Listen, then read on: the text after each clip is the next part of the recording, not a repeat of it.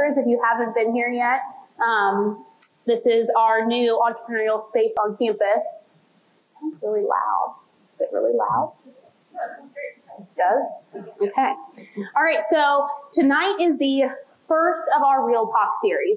And our Real Talk series is just meant to be kind of a casual fireside chat, just like this, bringing in some interesting folks from West Virginia with this common thread of innovation, exploration, entrepreneurship.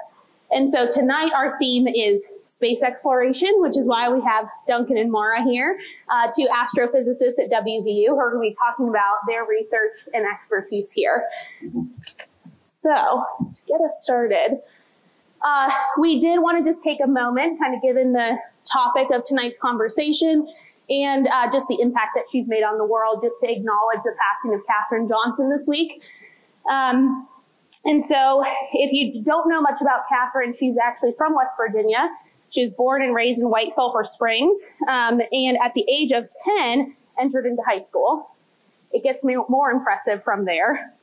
At 18, she graduated summa cum laude from WVU with degrees in mathematics and French. Still gets more impressive.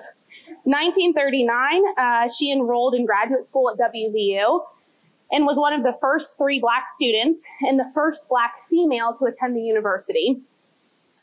After graduating, Katherine went on to work as an engineer at NASA and was one of the ones responsible for determining the trajectory that was necessary to make the successful Apollo moon landing.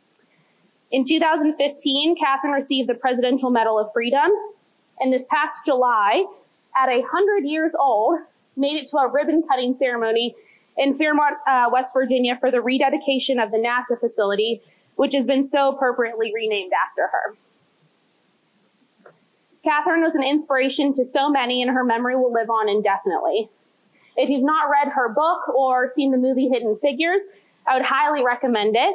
It's an incredible way to learn more about her impact, the impact of Mary Jackson and Dorothy Vaughan, and their impact on our space community, but more broadly as our nation and our world.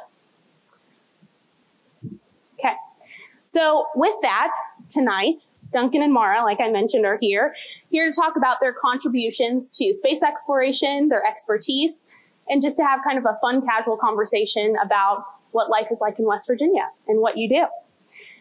So Maura is an expert in pulsar systems and is a distinguished professor of physics and astronomy here at WVU. Yep. Duncan is a radio astronomer and fellow of the American Physical Society. So to get started, I actually want to take maybe a, 20-year journey back or so to your time in Puerto Rico, which I understand is where you met. So can you tell the crowd here a little bit about what brought you to Puerto Rico, why were you there, and then what brought you together while you were in Puerto Rico? Oh.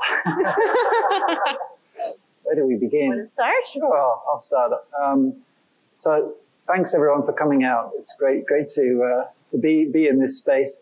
I was 20 years ago, plus 1998. I moved to Puerto Rico. I was a postdoc at the time. It was my second postdoc after graduating. I'd just come from Germany, so I went from Germany to Puerto Rico. So quite different environment.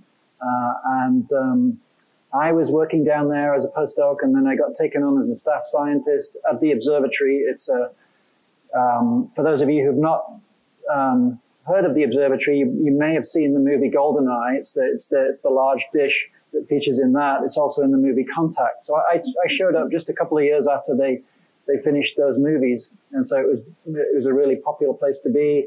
And that's why you went, right? Yeah, that was the reason I went. And so it was just a fun time to be there. If you get the chance to go to Puerto Rico, definitely do so if you've not been already, and definitely go to the observatory. Anyway, I was working there and I was your scientific liaison, I guess is the technical term for it. So I would help observers collect their data, so it was you just get to meet people from all over the world. And Maura came down, well, I'll let her tell the story, but she was a student at Cornell University. Yes, I was a graduate student at Cornell, getting my PhD at the time. And Cornell actually operated this telescope in Puerto Rico, which is why I'd gone there, because I'd been to this huge telescope as an undergraduate, and I just thought it was so cool. And I went down, and Dunk was a pulsar astronomer there. And our first interaction was actually very unpleasant. Do you remember? Yeah. Like all great love stories, start with a first like. Wow, I had taken a ton of pulsar data, and we take data, at very high rate, so it takes up like a lot of space and needs a lot of computational power. And I would like sneak around people's computers, like trying to suck up spare CPU cycles without them noticing, to like process my data on and send jobs on. And I was running jobs on his computer without permission. And I got this email that was, what are you doing? This is my computer. This is not for students. Signed Dr. Lorimer. It was like very angry. I think I signed it, Dr. Lorimer. Yes, you did. 'Cause I remember. Do you have a copy of this email? It was a very like authoritative email. I remember thinking, this guy must be like a total jerk, But then he ended up not being a jerk, obviously. And yeah. And then here you are today. Here we are today. That's You see the other wonderful. side of the scientific liaison. You have to be, tough at times. That's great. So you spent time down in Puerto Rico and then straight line to West Virginia, or were there stops along the way in between? Well, we made a big stop in England, actually. Okay. So around the time that I was finishing my PhD, Dunk got a fellowship in England, a Royal Society fellowship, is what it was called, which is a 5-year fellowship at the University of Manchester. And then I was lucky enough to get a fellowship from the National Science Foundation to also go there, like an international postdoc fellowship. So that was very lucky that we both were able to go to England together. Yeah. And then we spent 5 years there before taking the jobs here.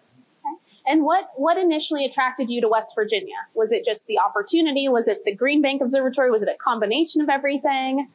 I'd say it was the Green Bank telescope. Yeah. Sure, that was the only thing that we knew about West Virginia. Okay. Initially. Both of us had been there before, as astronomers. And we were just fascinated by this giant telescope, and we got to know Morgantown just through the job opportunity. Yeah, it was very. Neither of us expected to be here. No, not at all. Yeah. It was also attractive because they there's this massive telescope nearby, and when we started here, there was one astronomer and no one who used the telescope. There wasn't a single radio astronomer here, which was just silly, really, to be so close to Green Bank. And so the university decided they really wanted to grow the astronomy program. And so we kind of knew that we were the first two, but we'd get to like have a hand in, the future directions and hires. And that was very exciting. And can you tell us a little bit more, what is the capabilities of the Green Bank Observatory and the telescope? Because I think a lot of people, probably even a lot of West Virginians, don't really appreciate how incredible of a resource and a tool it is that we have in our own backyard. So can you tell us a little bit about how it functions, why it's special, and then what's the relationship like with WVU using that equipment? Okay, maybe I'll do the first part. So it's the largest fully steerable radio telescope in the world. So we just talked about Arecibo, which is 300 meters. It's fixed into the ground, and so you can't steer it around the sky freely. But Green Bank is 100 meters in diameter, so it's smaller, but it can see 85% of the whole sky because it can go up from horizon to horizon, and throughout the course of the year you get to see almost all the sky. So it's amazing from that perspective. But the really cool thing about it, in my opinion, is it can go from radio waves that are sort of this big or even longer to radio waves that are millimeter wavelengths. So it can span many octaves of radio frequency from about 100 megahertz to 100 gigahertz. And does that bring a lot of people here that want to use it, like visiting scientists and all over the world? Yeah. So so we use it for pulsars, which we'll talk about more in a bit. But people from all around the world use it to study comets in the solar system, to study distant quasars in the universe, study the sun and other nearby stars. Just about anything you can think of, that telescope can play a role and has done. That's amazing. Yeah. And so is it managed by WVU? Is it a partnership? So it's its own standalone organization? Yeah, I mean, it's funded by the National Science Foundation, primarily. well, it was funded solely by the National Science Foundation for many years, and now the funding model is changing a little bit. But WVU doesn't have any formal role in managing the telescope, although we've had a lot of kind of informal collaborations, like things like, for instance, astronomers at Green Bank can serve on our PhD student committees.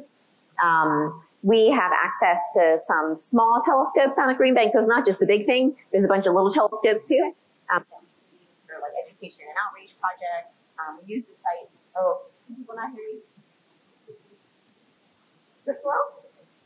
You might have pressed the button. Sure. You better? I can just talk loud. Oh. Okay. So we use the site like for education and outreach projects. We work, like if students want to do like an engineering project, they can go down there and work with an engineer on site. So it just sort of expands what we can do here by working with people at Green Bank. The time itself on the telescope, though, is very hard to get. Okay. It's very competitive. So Green Bank, they don't just say, yeah, because you're in WVU, like you can have all this time on the telescope. We have to compete for it like everybody else.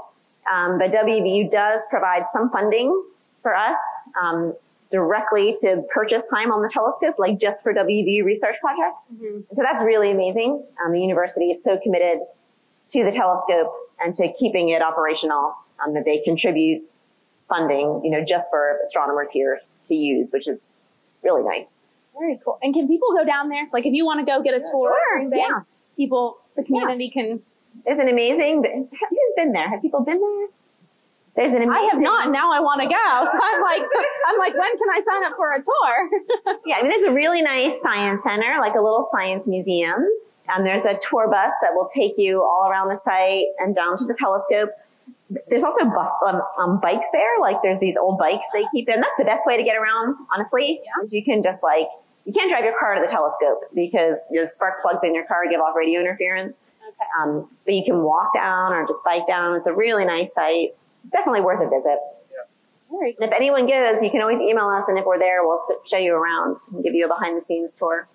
Okay, so schedule ahead of time. But these folks clearly is the golden ticket there. Okay. I did come over the summer there. Okay. If anyone comes in the summer, we're often there. Sure. Best time. Yeah, and you need a weekend really because it's a long day trip, but cause it's a 3-hour drive. But yeah, and there's tons of other stuff to see around there. Great. Yeah. And so talking about the capabilities of the observatory, and in particular the two of you and how you have used it. I understand that you discovered the largest neutron star ever recorded, and you did it using the telescope there. Can you tell us a little bit about that process? Is that a day process? I'm assuming not. Is it a week, a month, a year? Are you using multiple telescopes? What does that look like? Well, it's like just part of a lifetime of work, you could say, really.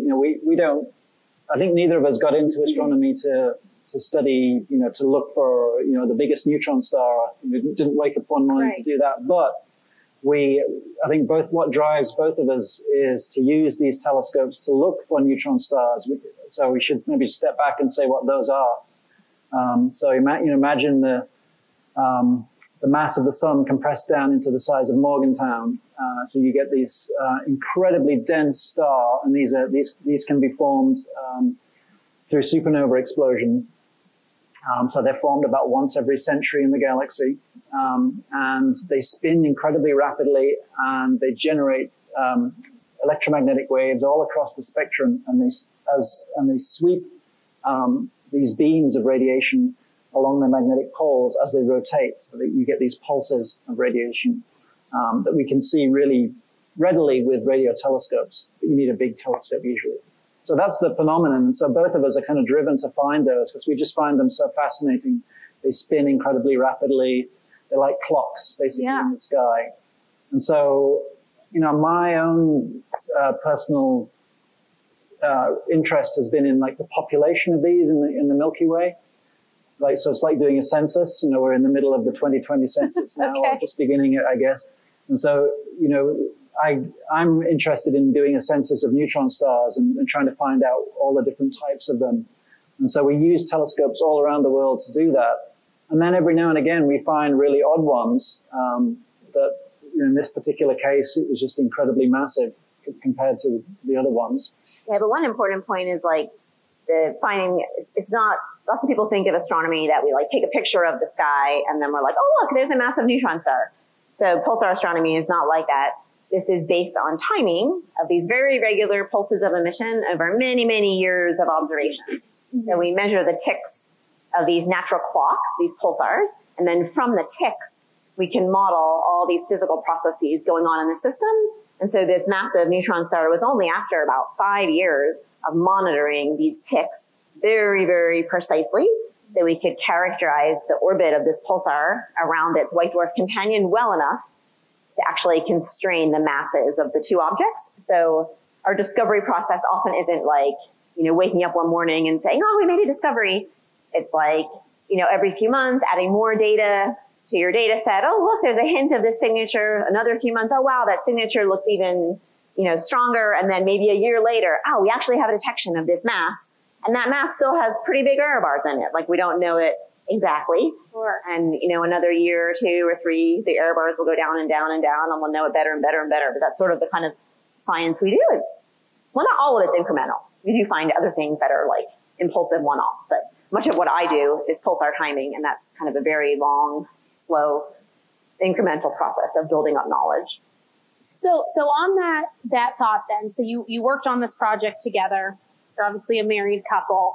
I grew up in a family of 2 parents that were both organic chemists, and so a lot of my childhood, I have memories of having family conversations about molecular structure.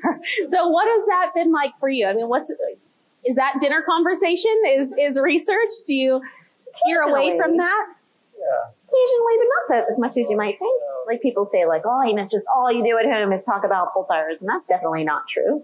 And we have 3 kids, so it's usually like, who's driving to Trek, who's driving to piano, honestly, we don't talk about pulsars that much. Yeah. Both my parents were podiatrists, so doctors, but they never brought their work home.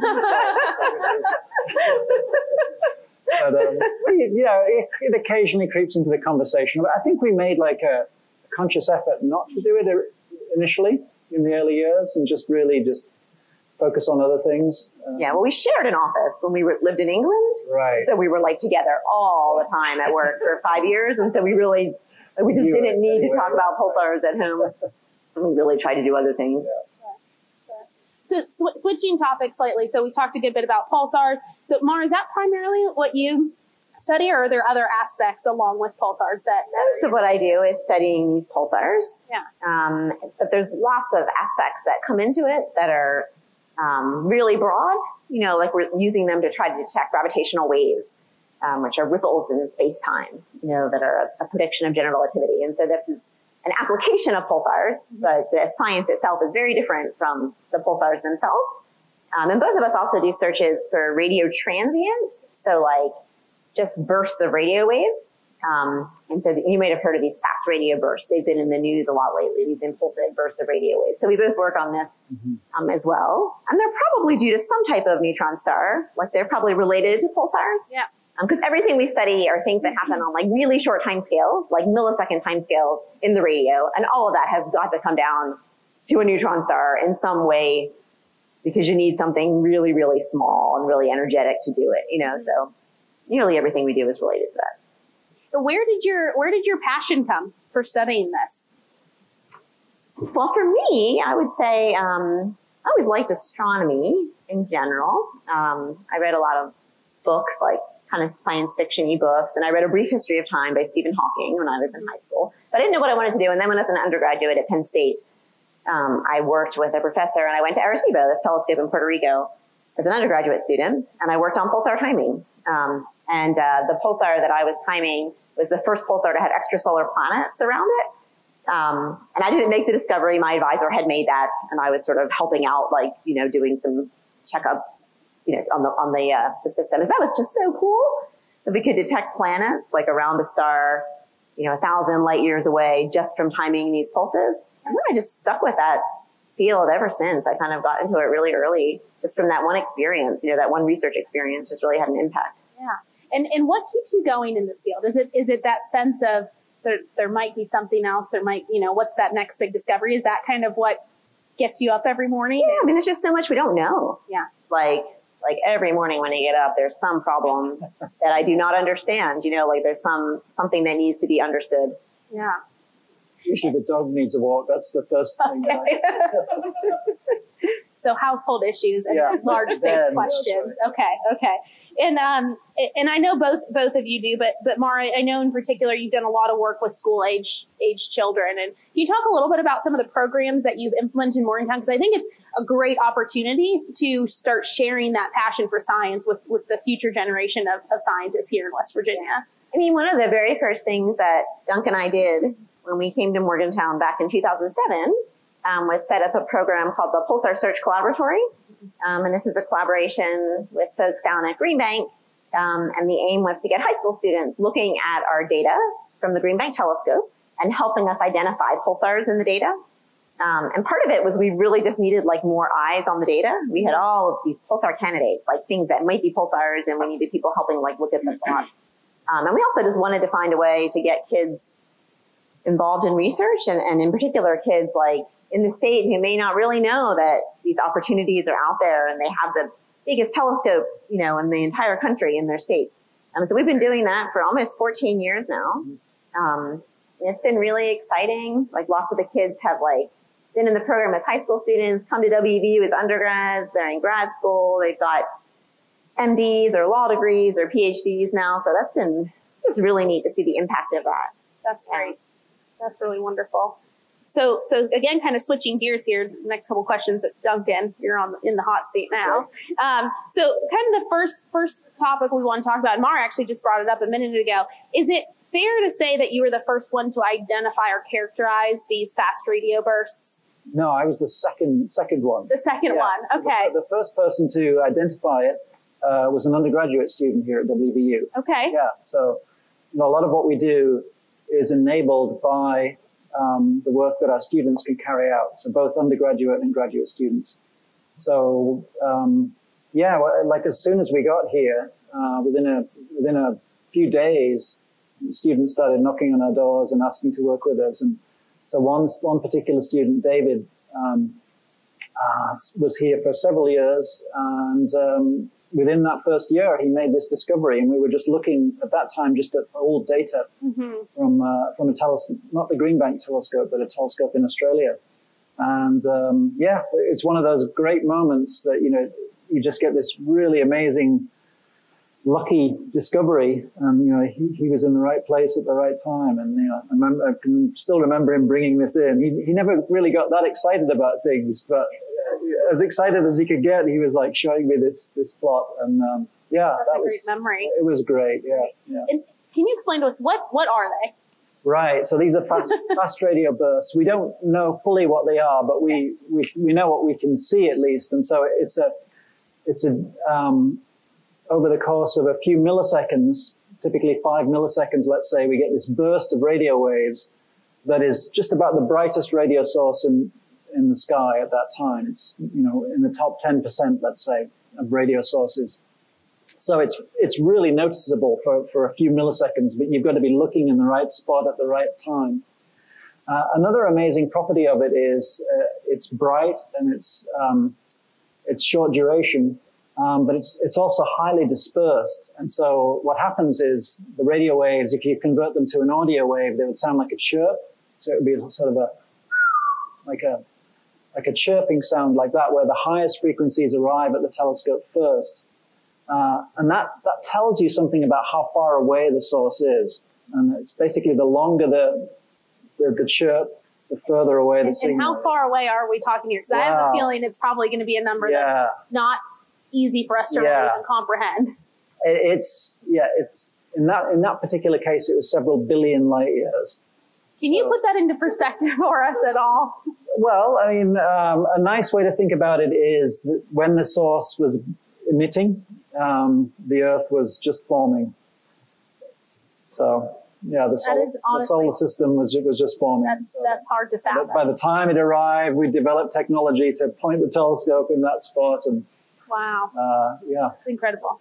That's very cool to think about, though, right? That we're just now being able to hear and detect things that originated before Earth was really so what it is. The universe is about 14 billion years old, so it was, you know, good fraction of that time. Wow. It's been traveling. And so there was an article in Wired magazine last fall about this discovery, and some of the work, and also the journey to that discovery. Because my understanding is there was some speed bumps for the academic and scientific community to really accept what these were, and that they were real and not some sort of artifact. Can you talk a little bit about that and talk about kind of some of the difficulties there? Sure. So the very first one that we found remained a single object for a long time. So mostly when you look out at the sky, you see thousands of stars. So you're always thinking of astronomical objects as a population. There should be more than just one. And so we had this one object, and people said, well, where are the other ones? Have you looked, what's the rest of the sky that you've looked at? Have you seen more? And so we hadn't found any more, and we really felt like we should have found more of them. But we'd only searched a limited amount of data. So we said, okay, well, from this patch of sky, we've just seen one. And so the obvious next step was to look for more. And so people started looking, and they found more pulses, but they turned out to be, to cut a long story short, they turned out to be coming from microwave ovens at the observatory. And so not billions of light years away, but in somebody's kitchen. Several meters away, But when you open the microwave oven door, sometimes if you're heating up a snack and you can't wait for the cycle to finish, you pull the door open. At least I do, anyway. Anyway, the microwave is still running, and it's just slowing down, and it emits one of these chirped pulses, one of these. And it looks to the telescope just like a radio burst from outer space. So that confused people for several years. We're talking about 5 or 6 years before it really became clear that no, that was a terrestrial phenomenon, and what we originally found was celestial. Eventually, people found more of the ones like the one we saw. Wow. It took a long time for that to happen. I'm just imagining, some graduate students having to run that experiment of opening the microwave door and then looking at the data and opening it again. Literally what they did. And so there was, two people on either end of a phone line. One was by the microwave and the other one was in the observatory. Wow. Some high technology going on there. Well, and actually, one of the reasons it took them a while to do that was because in the early days, back in 2006 or so, it took us months to process the data. But by about 2015, by the time that they made that connection, the technology had advanced enough that you could process the data in real time. So it wasn't initially possible to even do that. So that's amazing. So we know that these are real now. Yes, we do. Right? Yep. And those discoveries have also connected now Green Bank to the Breakthrough Initiative. And so can you talk a little bit about what that is and kind of what some of the flow through from that was? I'll pass the baton to you. So one of the first telescopes to find these radio bursts that wasn't from the original one in Australia was a discovery Maura was involved in using the GBT. And so they found one of these bursts in archival data with the GBT. Okay. So that was really exciting because it helped us to piece this detective story together to show that these sources were really celestial and were being detected by different telescopes around the Earth. But a lot of the technology that gets used to detect pulses from pulsars or these fast radio bursts is exactly the same technology that we can in principle use to detect signals from ET. So if an extraterrestrial signal is emitting pulses, they would actually look very similar to the ones that we see from pulsars. Okay. And so the people that do these searches for extraterrestrial intelligence that we call SETI are a lot of them are friends and colleagues of ours. We share algorithms and we work together on papers. So there's a lot of crosstalk in that way. And the people at the SETI Institute were able to, over time, build up a connection with a Russian billionaire, Yuri Milne, and were able to persuade him to to really kickstart the initiative to look for aliens again. I mean, this has been going on for years, right? You remember as a student. Oh, my first trip to Green Bank. With your father, grad right? student. Yeah. There were these guys spending all this time looking for a SETI.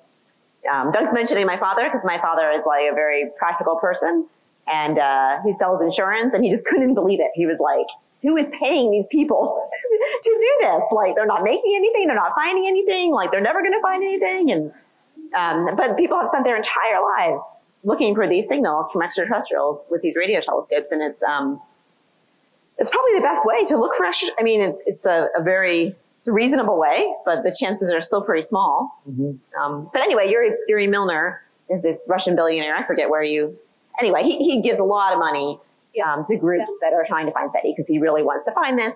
And so he purchases time on the Green Bank telescope for this purpose. Okay. And it's been really good because the NSF has been dropping the funding level to Green Bank. So the National Science Foundation is cutting its funding. It needs more funds coming in to support its operation. And Breakthrough Project is buying $2 million of time a year there, which is like a fifth of the total operating budget. So that's really great. So it's helping to really keep the telescope going for all of us. That's wonderful. Yeah. And his background is in physics, correct? But then he somehow got into the venture community and became a very successful tech investor, but now it's kind of going back to physics roots. That's right. Okay, wonderful. So kind of going on from there, so you've made a lot of discoveries with the telescope, a lot of, in general, the community seems like it's really moving forward with our understanding of space. What do some of these discoveries mean for all of us sitting here? What is it helping us understand about our world or our galaxy? Gosh, that's a big question. It is a very big question. I mean, the stuff we do touches on a lot of just really kind of fundamental questions about how life, how the first galaxies formed, like how they came together in the earliest stages of the universe, how gravity works, like how does our understanding of gravity work? What does, were all these equations that Einstein came up with 100 years ago, are they actually correct? How does stars,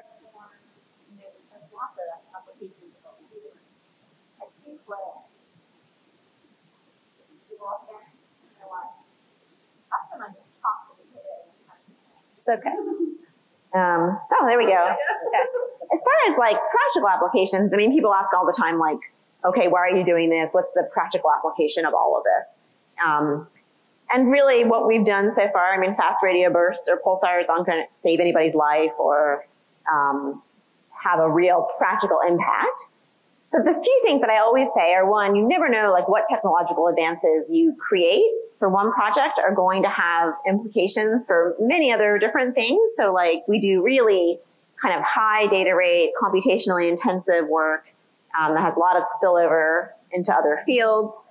Lots of the algorithms we develop have spillover. The systems we use are really similar to systems that people use for like radio communications and things like that. And then for me, I think the most important part for me is the inspiration that the project provides to students, right? Like kids in middle school and high school where you really want to draw them into science. They're fascinated by neutron stars and black holes and gravitational waves and this kind of stuff. And so I find it's just like a really good way to get kids engaged in STEM fields. Yeah. And I think that's just super important. And that's kind of the main like big picture motivating factor for me. What we're doing now is called data science, right? That's what it's kind of evolved into. And so there's, for all of the community that's getting involved in that, it's a really exciting way. So our students are, for instance, developing algorithms to look for pulsars in the diagnostic plots that we produce using AI to do that directly. And so that solves many of the problems that we're now having where we're trying to look over the vast areas of sky at once. And so we can really produce a very elegant solution to this problem of looking for these bursts using AI.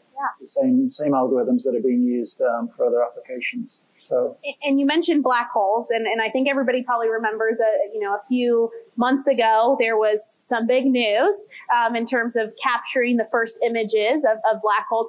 Was that the media portraying that to be a bigger deal than it was, or was that truly a rather phenomenal event? It was a pretty big deal. Yeah, okay. I mean, that was many years of observations with the world's most sensitive telescopes and very sophisticated techniques to actually image the event horizon of a black hole. And I think that was as exciting to us as it was to the media. I don't think it was blown out of proportion. Sure. So along those lines then, in terms of the media, being experts in this field, is there a certain topic that the media just gets totally wrong when it comes to space? Or something that drives you crazy? Aliens, I would say. In what aspect? Well, that kind of like every 5 arms, every interview we have about whatever, like anything we don't understand, like these fast radio bursts or other kinds of signals. They always have to put in there, or it could be aliens. You know, they just really want it to be aliens. And that can be very frustrating. And if you even mention the word ET, then the entire article is, Professor McLaughlin says there's ET, you know, and you can even just, they just really, really want there to be aliens. Similar pet peeve for you, Duncan? I would say so, yeah. I mean, it's, you know, in fairness to them, you can't rule out for fast radio bursts that some of them are, you know, of extraterrestrial origin. Mm. It's very unlikely, but sorry, I've done it again, haven't I? But I would disagree with that. What about the repeating ones? You know? I don't think there's any way it could be. But you know, but we don't yet know what the source of them is, and that, you know, that therein lies the problem, is what I'm trying to say. So, but people do get excited about that, and of course, you know, that would be one of the most amazing discoveries to find extraterrestrial intelligence. I think it's worth saying, though, that we're living in a time where we're able to image black holes and see black holes merging and see these pulsars. We're living in a time that's beyond my wildest dreams growing up as a kid, what we can do. So I don't have too many peeves, to be in general. I have just one more, very brief one. Yeah. Generally, the way the media portrays science, and like this black hole discovery, is, oh, guess what? They just made this big discovery. And they make it sound easy and immediate, and like they just got lucky. And you need to just be some super brilliant genius scientist that suddenly, you know, gets lucky one day. And that's not how science works. Like all of these discoveries you hear about are many, many, many years of really, really, really hard work by lots of people who are building things and writing software and doing the observations and contributing in lots and lots of different ways. And I think the media doesn't really get that right sometimes. Like it really, like, this doesn't portray which is a the shame. whole community Yeah, and what people are actually. It's a nice human interest story, but they don't. Yeah. Sure.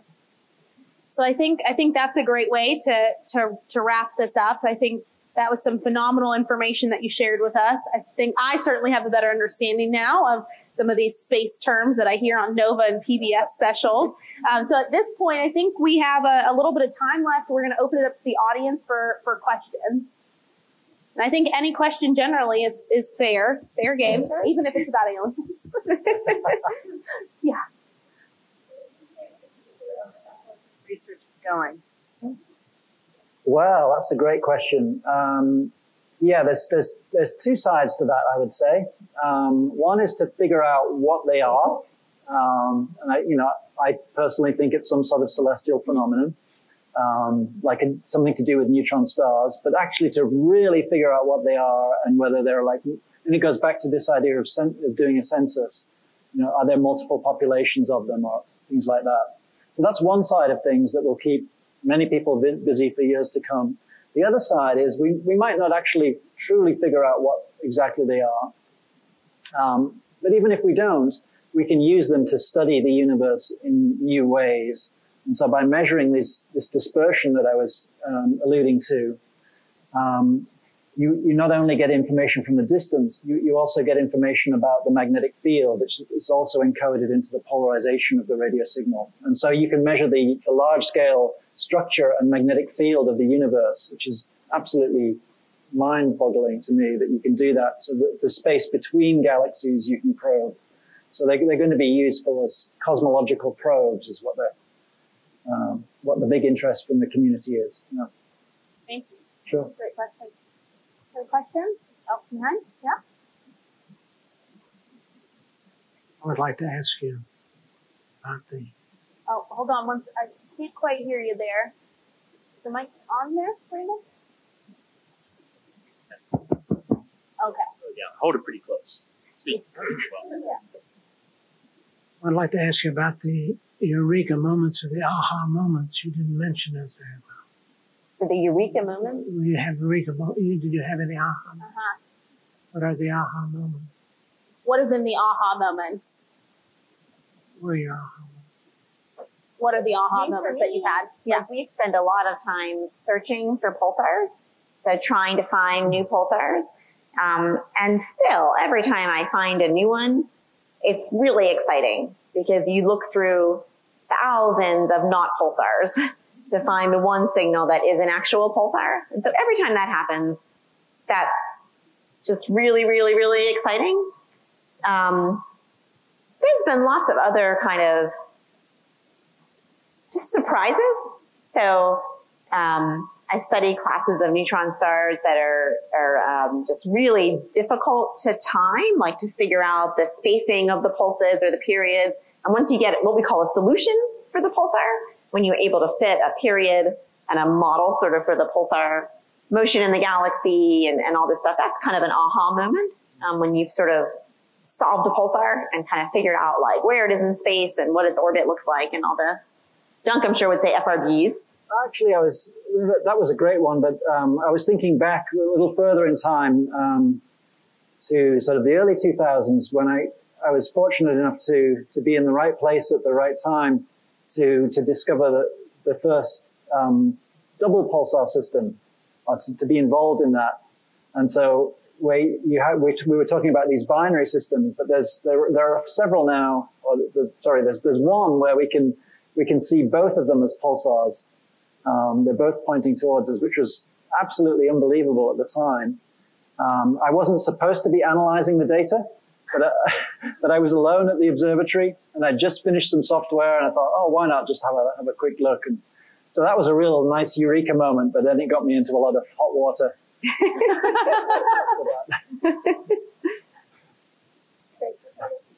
Where is all the data and how accessible is it? Oh, that's a great good question. Yeah, so to be honest, we do not have nearly the capacity to store all the data that we take. And we actually have very rudimentary data storage solutions in general. We have a ton of disks sitting in our respective offices, just hard drives filled with data. We have a computer cluster which can store some of it, but we can't nearly store all the data that we've taken. We're starting to move towards more like cloud storage. And so some of our data is now stored on the cloud, and we really need to get there. And the reason is that every time we go back and look at the old data, we find new things because we have better algorithms. And so I bet if we could get all that data off all those disks and apply new algorithms to it, we would find new stuff. But it's like really difficult. We haven't done a very good job. But anyone can get access to it. They just have to ask. So that the data become public, right, from these, like from the Green Bank telescope, because the NSF has an open skies policy. They make the data public to anyone after 2 years, and so you have to ask the astronomer. But they are legally obligated to give it to you. And so yeah, so if anybody wants to do some home, pulsar research, there you go. There's your in. It's literally right down the street in Whitehall. So great. Yeah, What other questions do you have? Yeah, so thank you for being here, first of all. But something that was kind of like I was thinking of as you were talking is, what are your guys' biggest bottlenecks in your work? So the first thing my mind jumps to is, okay, so how do we go from like collecting this much data in a year to scanning like half the sky in like an hour or a day? So what's technologically keeping us from getting there? Good question. yeah, I mean, I think what you just said really was kind of is one of the bottlenecks. Is like being able to design a telescope to see large areas of sky, let alone collect and process it. So most of the telescopes that we've been using throughout our careers they see about as much sky as the full moon on a clear night. So it's that patch of sky that they can see at any given time. They don't see the whole sky like some of the X-ray and gamma ray telescopes do. So that's a real challenge for us, but that's changing now with new designs that people at the Statler College are involved in as well. So that's a big challenge. But then there's another challenge that will come from that, which is having the computing power to process those really wide fields of view. And so we're moving towards a lot of like real-time processing and a lot of machine learning. Yeah. And I think the next decade, this machine learning is going to be a really big challenge. Like, how do you develop algorithms that can reliably detect everything in a data set that we now might need human eyes to do? And how do we trust AI to be able to process our data kind of carefully and quickly? Because we're going to have to delete it. We can't store all of it going forward once we have these humongous amounts of data. And so that's kind of scary. Like, we'll need to process it in real time and know that we're not missing anything. I would also say just people. Like, there are so many projects and so much data that are really interesting to do. And we just don't even have enough students to kind of work in the field and do all the data analysis that could be done, honestly. Mm-hmm. Great question. Speaking of technology, how far behind the times is the radio telescope compared to the state-of-the-art stuff?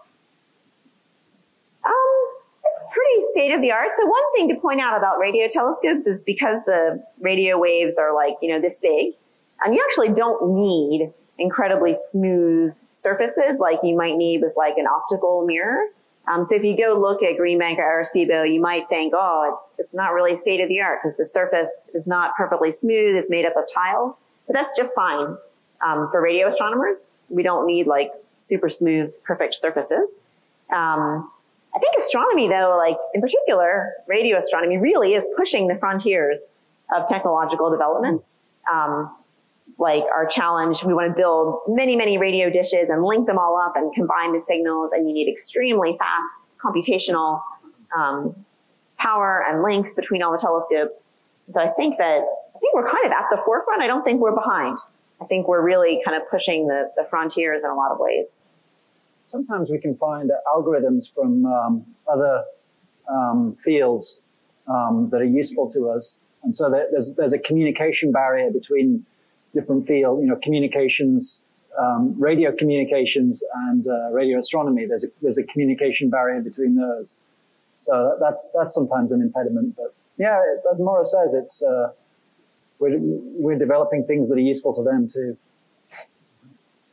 We have time for one more question. Yeah. So you guys have found the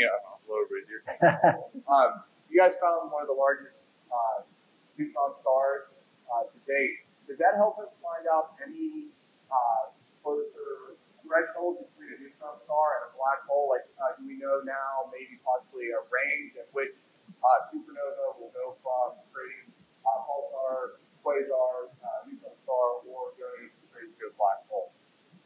Yeah, that's a great question. So our knowledge of what the kind of lowest mass black hole is and the highest mass neutron star is not real clear. There's kind of a fuzzy boundary between them. We think it's probably like around 3 times the mass of the sun, something like that. And this one is 2.14 times the mass of the sun. The last one was about 2. And so we're just pushing that boundary up and up and up and up. The LIGO project has been detecting black holes through their gravitational wave emission, and they are also measuring masses, and they're pushing the black hole boundary down and down and down. So eventually, we are going to have good constraints because they're going to meet at some point, right? I think over the next decade, we're going to find out exactly where that line lies. So it's a pretty exciting time. But already the models that predict how neutron stars behave, some of them have problems with a 2.14 solar mass neutron star. And so that's already an interesting constraint. So that's only going to get... Yeah. And there's a cool experiment at the moment you might have heard of called NISA, Neutron Star Interior Composition Explorer. Yeah. It's on the International Space Station. It's a module on there. And it's an X-ray instrument, and it's able to measure the radii of neutron stars directly for the first time to really good accuracy. And so that's going to really help us with that problem too. Yeah.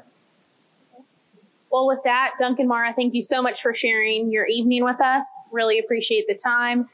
We will have more upcoming of these Real Talk series, so please be on the lookout for your calendar and for our emails.